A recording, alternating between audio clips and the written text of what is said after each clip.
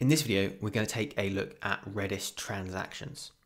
Redis transactions allow you to group a collection of commands into a single step, and they give you a couple of guarantees. One of those is that all your commands will be executed sequentially. That means the first command will be executed, then the second one, then the third one, and so on. This guarantees that commands are executed as a single isolated operation. The second is that either all of your commands or none of them will be processed. And what this means is that Redis transactions are atomic. And what this means in practice is that if you're in a transaction and you're running a couple of commands and then the client loses connection to the server, none of those commands will be run. However, if you call the exec command, which we'll discover in a moment, all of those commands will be performed. Now we understand a bit about transactions, let's dive in and have a look at the examples. I'm just going to go ahead and do an mget on name and language to show you that we don't currently have any of those. To start a transaction in Redis, you use the multi command, which will go ahead and create a transaction and you'll get back an OK. And you can see here that we are in a transaction, we have this TX on the left hand side here, just signifying that we're in a transaction. I'm going to go ahead and set the name to be Tim. You'll see that is now queued.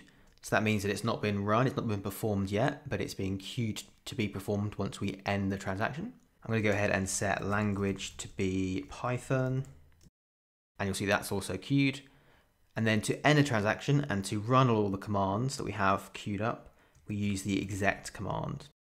And you'll see we get OK, OK.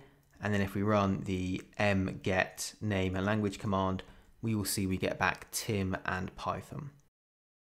Now we've seen a simple example of how a transaction works successfully. I'm going to go ahead and clear all the data within our Redis database. Let's just do an mget of name and language to confirm that's all deleted. And we can see that they're both nil. We're now going to go ahead and create a transaction with an error within that transaction. So we're going to do some syntax that isn't correct and see what happens there. Going to go ahead and create our transaction with the multi keyword. You can see we're now in the transaction. Let's set name to be Dave. Let's set age to be 47. You'll see they've both been queued successfully. If we then go and do a command that is going to break, so let's use the lpop command and let's try and lpop the name, and that won't work because we can't list pop a string, which is what name currently is. You'll see that's now queued. Nothing's run yet, it's still in the queue. If we then set language to be Java, again, that's now been queued. And then if we run the exec command, we will end our transaction and see what happens when the lpop command causes an error. We can see that the first command succeeded, the second command also succeeded, but the third command failed with wrong type, operation against a key holding the wrong kind of value.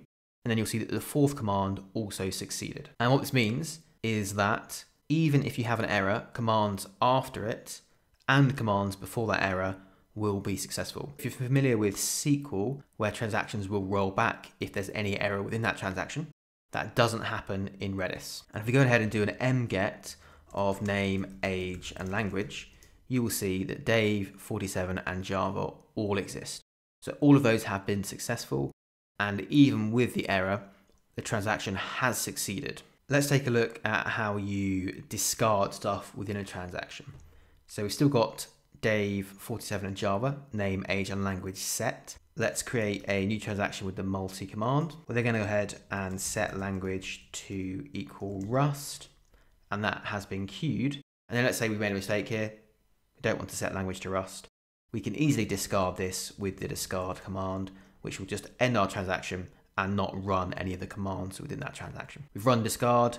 If we then do mget again, we will see that we still have Dave, 47 and Java. So we haven't set the language to be Rust because we discarded that transaction. So with the discard command, you can essentially reject everything within your transaction. The final command we're going to have a look at is the watch command. Now the watch command allows you to optimistically lock a value. And what this means is that you can lock the value so that if another client changes that value and you're currently editing it within a transaction, your transaction will not change that value. This might be a bit complicated, but we'll see it in the example and it will make absolute sense. What I'm going to do is I'm going to set a count to equal 1. And if we do get count, we can see it is 1 in the top terminal. And if we do get count, you can see it's also 1 in the bottom terminal. I'm then going to watch the count and we get an OK that that's worked correctly. Let's go ahead and create our transaction with the multi-keyword. Within this transaction, I'm going to set count to be 100. And you'll see that that is currently queued. And we're going to leave this transaction open while in the other terminal, we go ahead and get our count. We can see that it's still 1 because our transaction that's changed it to 100 hasn't been executed yet. We're then going to go ahead and set our count to be 5. And if we get our count again in the second terminal, we can see that it is indeed 5. Now, because we've got the watch keyword on the count, when we execute this transaction, nothing will change because count has actually been changed underneath us.